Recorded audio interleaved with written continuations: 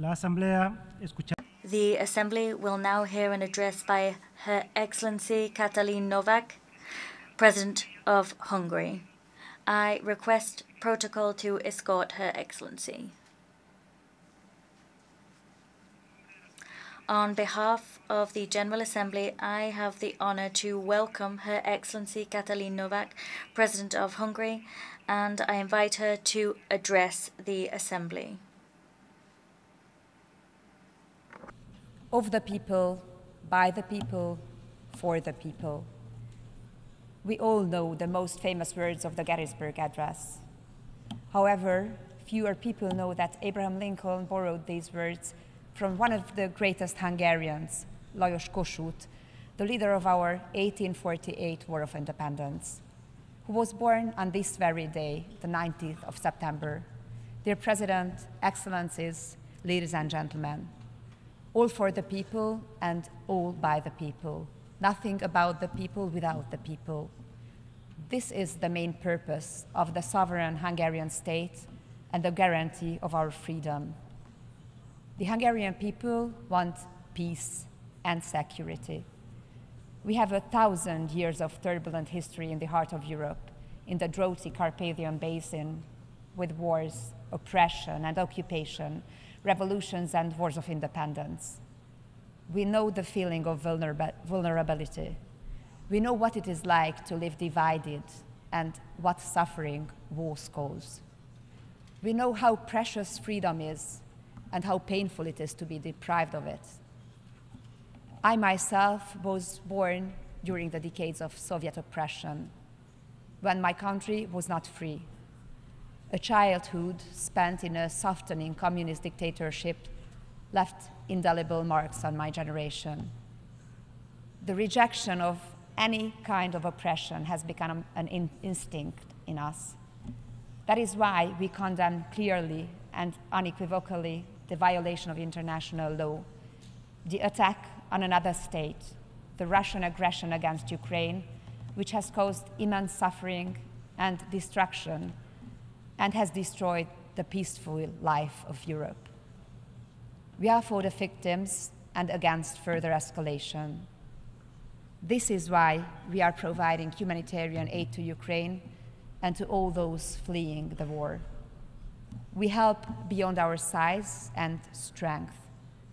This is why we emphasize that there are 150,000 Hungarians living in Ukraine, in Transcarpathia, who share every hardship and struggle, sacrifice and success. This war also directly affects us Hungarians. It is not just in our neighborhood.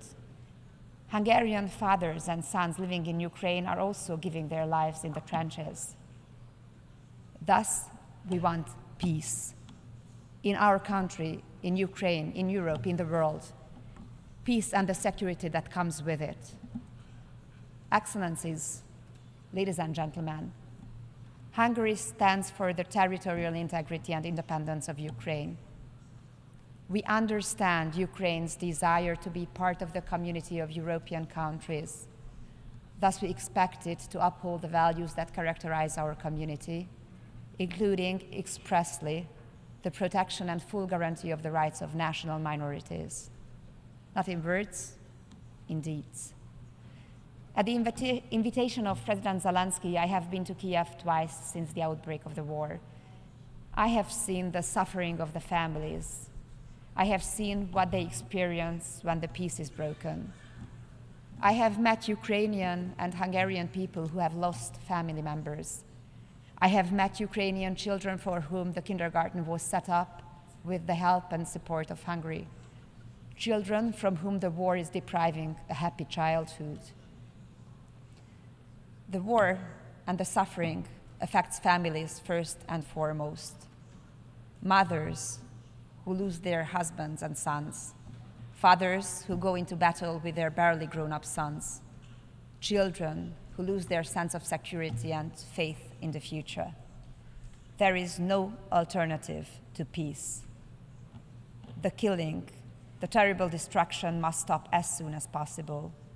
War is never the solution. We know that peace is only realistically attainable when at least one side sees the time for negotiations as having come. We cannot decide for Ukrainians about how much they are prepared to sacrifice, but we have a duty to represent our own nation's desire for peace. And we must do all we can to avoid an escalation of the war. I'm a mother of 3 children, and we mothers know in every war, children are the most vulnerable. War hits them the hardest, although they are the ones who need security and stability the most. These are lost in war. Hungary has always been respectful towards other nations. We are loyal to our allies and our partners alike, proud and active members of the United Nations, NATO, the European Union, and the Council of Europe. We do our share of the joint tasks, even beyond our size and economic weight. As an equestrian nation, we speak honestly with a straight posture. Here we are at the UN in New York, heads of state and governments, world leaders. We have come together as we do every year. In the United Nations, created by our ancestors' desire for peace, demand a ceasefire and a just peace.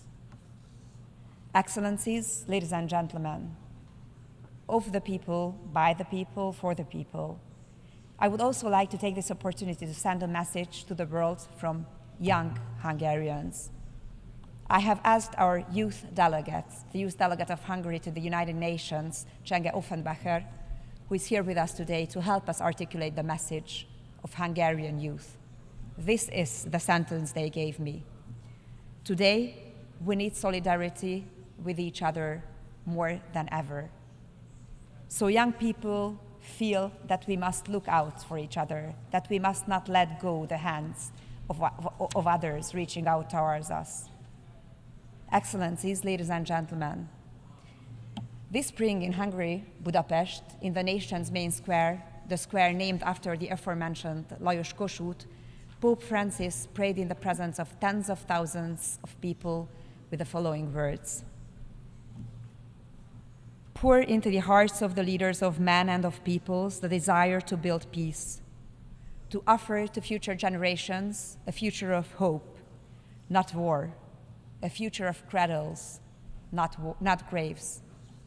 The 5th Budapest Demographic Summit, the most important international forum on demographic issues, was concluded 3 days ago. A large part of the world is facing, in addition to war, a difficulty that is oppressing it from within. In Europe and in many of your countries, the demographic winter has turned into an ice age. Public leaders, thinkers, demographers, and the representatives of family organizations and professional workshops from 60 countries and 5 continents sought answers on how to protect and strengthen families and how to overcome our demographic difficulties. If we do not address this issue, it will have an immeasurable impact on our economies, societies, and security in the near future. Elon Musk may be right when he says that demographic decline is a more serious problem than the climate crisis. Little attention is paid to the real and irreversible change of the world. If there is no child, there is no future. What is the point of looking after the earth if we don't have children and grandchildren to pass it on to? If childlessness becomes widespread, if fewer children continue to be born each year than the number of those who pass away in our countries, our beloved world that we believe to be secure will be shattered. We Hungarians see the solution to the demographic crisis in strengthening and supporting families. Our aim is for everyone to have a full and happy family life and to have all the children that young couples want. Hungary was the first country in the world to put the strengthening of families and the tackling of the demographic crisis into the focal point. We have built a broad family support system. In the European Union, we are the ones who spend the most on family support. This has not destroyed the Hungarian economy. On the contrary, strengthening families is positive in economic terms. We protect parental freedom. We strongly believe that the right to raise children does not belong to the state, nor to NGOs, nor to the media or the knowledge industry, but to parents. Anyone who has a child is ready to fight at any time to ensure that their child can live in peace and freedom.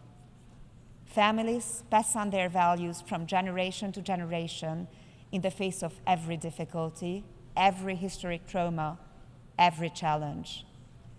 The message of the Demographic Summit of Budapest, our capital city, which is 150 years old this year, is clear. Pro-family forces stand up for their values and interests. Even at a time when anti-family and anti-child ideologies are on an unprecedented offensive. In fact, especially then. We recognize that family is the key to security. A strong, united, and healthy family is a guarantee of security. Thank you for listening. A nombre de la Asamblea, agradezco a la Presidenta de Hungría. Thank you to Hungary for that statement, and I now ask protocol to please accompany His Excellency. Her Excellency. La Asamblea